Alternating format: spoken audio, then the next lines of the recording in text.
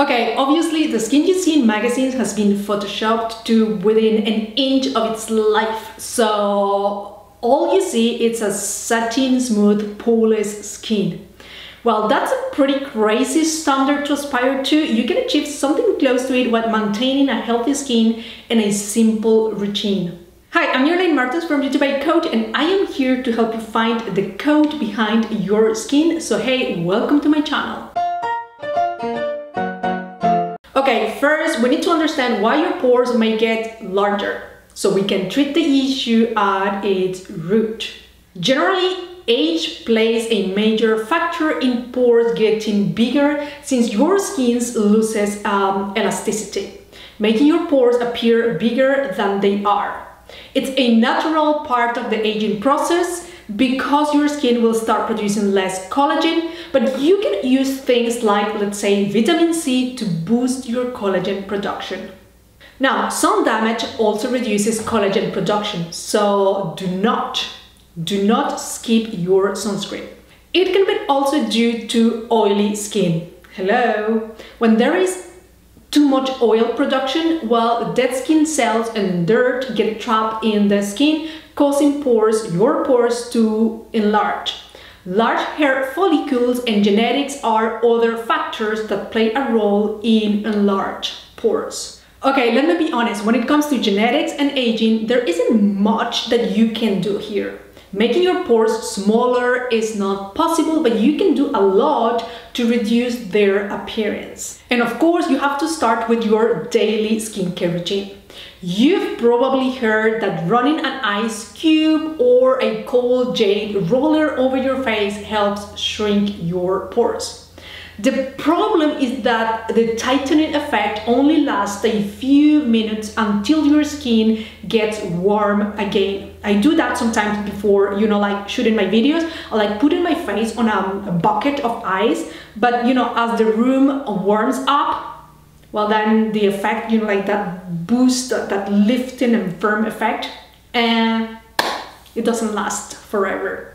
I mean, it doesn't even last like 10 minutes, I would say. Maybe 20 sometimes, depending on the weather. Anyway, you've probably also seen people with those big red light LED masks, and there is no actual study, let me tell you, confirming that this helps reduce the size of your pores. Red light therapy has other benefits, but it will not reduce the size of your pores. I do have a video on red light therapy if you want to watch it after this one. You can see longer lasting results when you make changes to your lifestyle. I know, that's boring, but you can start with a good skincare regimen. Hey, you need to cleanse your face twice a day. You need to wash your face because that will unclog your pores and reduce the oiliness. Two of the major factors that will cause enlarged pores. When doing this, you want to use room temperature or cool water, since hot water will tend to, inflame your pores. So you have to be gentle when rubbing your face and avoid, scrubs and exfoliants or using too much product, right? Like if you are washing your face often, you want to go slowly and be gentle. Most of all, you have to pick something that is very, I will say, free from the usual irritants and fragrances, especially again if your skin is too compromised because of, maybe you are using retinol, acids, or an acne treatment. After you've done that, stop touching your face. Seriously, many of us have the habit of touching our faces all the time, but our hands come into contact with unclean surfaces all the time. Laptop, keyboards, dusty tables, items at the grocery stores, it never ends. And hey, even when you've got a stubborn pimple, or if you want to remove a blackhead, don't do it. The bacteria in your fingers can easily seep into your skin, and then you know what comes next. What else? You need to use a good sunscreen. UV and pollution can break down collagen in your skin, making your pores seem more prominent. So I would say just go for a non-shiny formula with a minimum of a 30 SPF and you're good to go. If what you're looking is to minimize your pore size a little faster, you might want to lay off the shimmery makeup.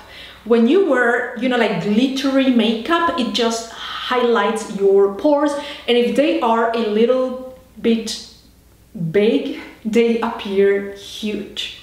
So keep shimmery makeup to areas that have small pores already, like your cheekbones, your forehead, or maybe close to the hairline, because this will draw attention to the smoothest parts of your face. And of course, hydration is key. Make sure that you are drinking lots of water throughout your day, because you want to flush out the toxins. I mean, I have the impression that I say this in every single video. I'm sorry about that. I hope you're doing it though. What else? As far as lifestyle goes, if you make these changes, you will see a major improvement in, I would say, 2 or 3 weeks. But there are ways to accelerate the process. And that's where products and treatments come in. Okay, when it comes to treatments and products, chemical peels do a great job. It will help you get rid of your dead skin cells from the surface of your skin and cleaning everything out, helping your pores appear smaller. Chemical peels use alpha or beta hydroxy acids, and they will boost your collagen production, darling. Yes! When buying peels, make sure that you look for ingredients like glycolic acid or salicylic acid, depending on your skin type. I have videos on acids because you need to pick the right for you. You can use an over-the-counter peel once every 2 weeks. You can also go for toners and serums that have these ingredients. If you are completely new to acids, go, start with a toner and then move your way to a serum. And speaking of serums, everyone swears by retinol serums for fighting acne and signs of aging. Like hydroxy acids, they clear out dead skin cells and unclog pores, helping you, to have a better cell turnover. If you're doing this, make sure that you use retinol at night, since that's the time it does its best work. Wearing it in daylight makes your skin more sensitive to the sun, so you may suffer sun damage, especially if you are not very consistent with your sunscreen. Of course, you can start by applying retinol 2 times a week, and slowly you can go up to a daily use if that's what you feel you need. When it comes to retinol, the options are endless. The first retinol serum is formulated with a blend of bakuchiol and encapsulated retinol, so it's a slow release and encourage better absorption. My goodness, did you get that? In any case, it's very gentle, it has anti-inflammatory ingredients, and I think that if this is your first time using retinol, this is a good option. So you can start, tasting the waters.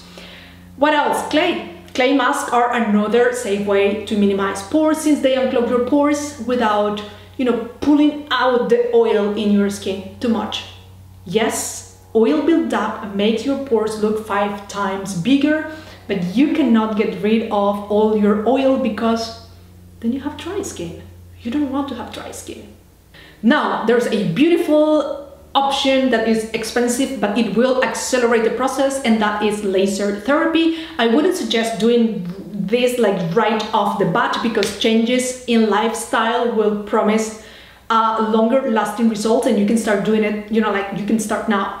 But if you have tried everything, you can speak to a dermatologist about laser therapy treatments to help resurface your skin.